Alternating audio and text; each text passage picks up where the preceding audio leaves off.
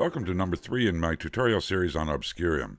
The purpose of this tutorial is to show you how to use the controller output of Obscurium without using the triggered notes and scales that come from Obscurium, even though that's a very interesting part of the device. In this tutorial I'm going to use the same Bidule setup, where we have Obscurium loaded, able to send its MIDI messages up into Logic. This Bidule setup is explained in the previous tutorial number 2, in which we loaded Obscurium within Bidule, enabling us to send the MIDI data out of Obscurium up back into Logic.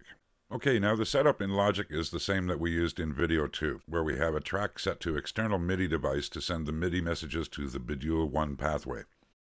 We won't be using the original environment hookup where we had Bidule feeding a monitor object splitting the signal to various targets. So if you're working from your same Logic setup, you have to remove that monitor object.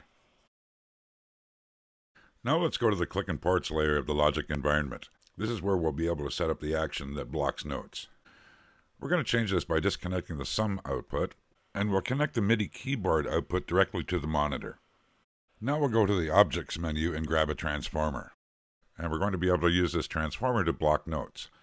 We do that by choosing the Filter Matching Events choice and setting the condition value to Notes. This will block all note messages passing through this transformer. Now we want to get the Obscurium messages from the incoming Bidule 2 port and connect them to the note blocker, and then have the output of the note blocker transformer go on into the merge which happens at the monitor. So this will allow the Bidule messages to be merged with the note messages coming directly from the keyboard to be recordable on a MIDI track. With both tracks engaged in Record Ready, we should be able to hear the results.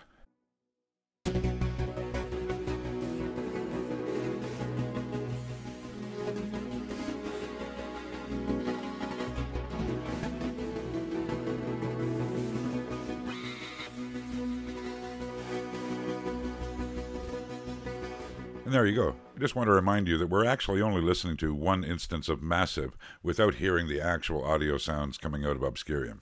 And we can record the Obscurium controller messages along with our note messages by just going into Record in Logic.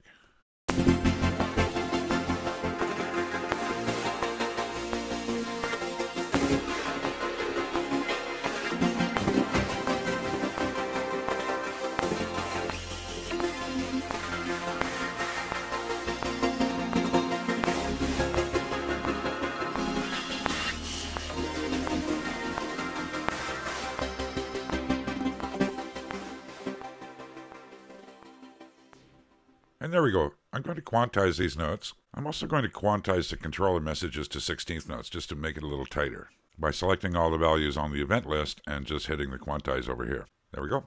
The Bidule track that was also engaged in Record has an alias of the track above it. We're going to mute that track because we no longer need live Bidule. We've got all the content we need up here, the notes and the controller messages. So I'm just going to mute this track. If you recall, the reason why we got an alias is that that track had to be record enabled in order to get our note messages out to the Obscurium to trigger its events. Thanks for watching. I hope you enjoyed this video.